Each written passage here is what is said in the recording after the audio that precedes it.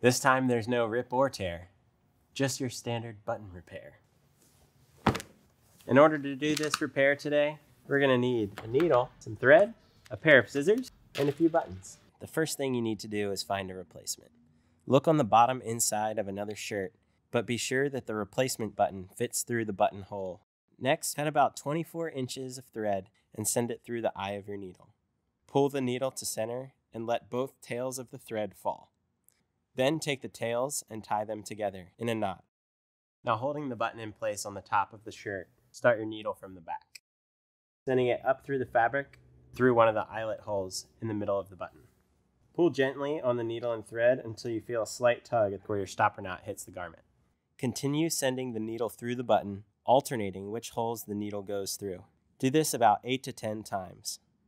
Secure the button by tying a knot with the thread tails and the threaded needle. Then clip both the threads on the tail end and on the needle side. That's looking pretty good. Let's button this thing up and get out of here.